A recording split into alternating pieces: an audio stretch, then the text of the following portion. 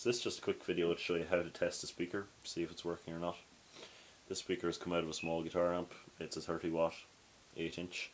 So first of all I'm going to inspect the cone, check that there's no rips or tears, check that the middle part isn't broken. Then next we're going to use a multimeter and test the resistance across the back two terminals. So we'd put our two probes of the multimeter when we're on the resistance setting onto the back two terminals, and we can see that we're getting OL, which is unlimited resistance, meaning there's no connection, so the wire inside the voice coil has actually burnt out.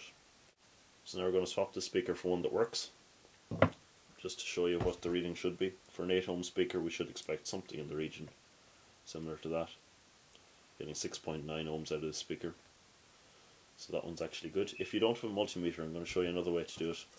If you have, we'll say, a 9 volt battery, you can put it across the two terminals and the cone should move either in or out if there's a good voice coil in it.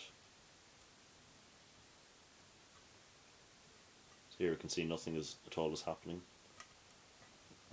So I'm testing the good one.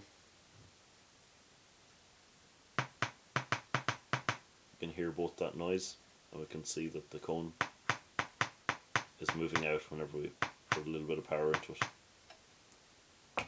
So those are two quick methods to test a speaker.